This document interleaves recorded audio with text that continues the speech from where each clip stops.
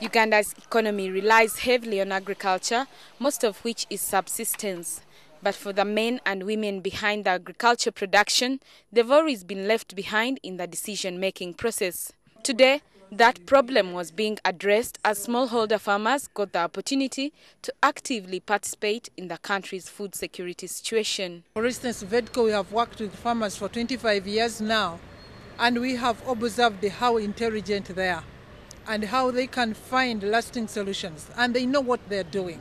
The farmers are calling upon the government to intervene in the agriculture production if this country is to realize its full agriculture potential. Amuria farmers, they do a lot of agriculture, but marketing, nothing.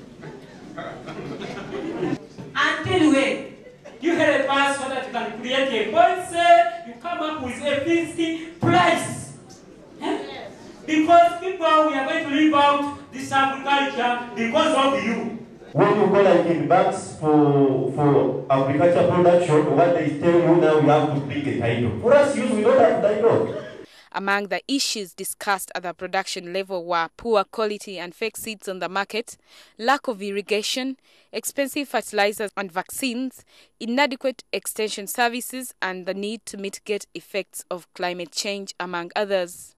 The farmers also say they face post-production problems such as poor infrastructure and lack of electricity, high transport costs, and lack of post-harvest storage facilities, among others. They should also help us get down onto these feed shops and check out on these feeds that are supplied so that we don't get people losing out on their profitability like farmers with adulterated feeds that are not up to standard.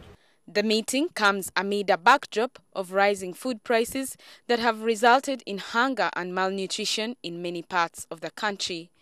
Anna Tukunda, NTV Tonight.